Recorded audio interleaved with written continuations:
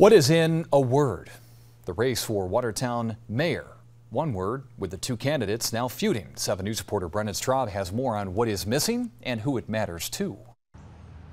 It's election season. Watertown city streets dotted with campaign signs. But it's this one that reads Campo Pierce, mayor, that is drawing criticism. A lot of people are turned off by politics and they don't follow the news. And so there are some people who really, truly may not know who is in office and who's running. Ruggiero feels her opponent, Sarah Campo Pierce, is misleading city residents by not including the word "for" on her signs. I think it's pointing out the difference to people and making sure that they realize that, she's not running for re-election or anything like that. She's running for the position for the first time, just like me.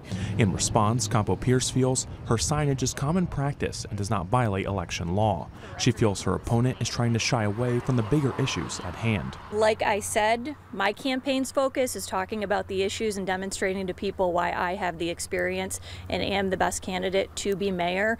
I won't engage in negative campaigning. I won't engage in the mudslinging. Campo Pierce says Ruggiero fails to mention the sign's wording is similar to others running for city council, like Leonard Spaziani, whom Campo Pierce says Ruggiero supports. Spaziani says that is not the case. I should have never been dragged into this. It was planned by them, period. She's lying if she says, well, maybe she's assuming that I conspired with Lisa on that. I knew nothing about it. Spaziani does have new signs going up that include the word "for," but he says he decided a while ago to switch his signs.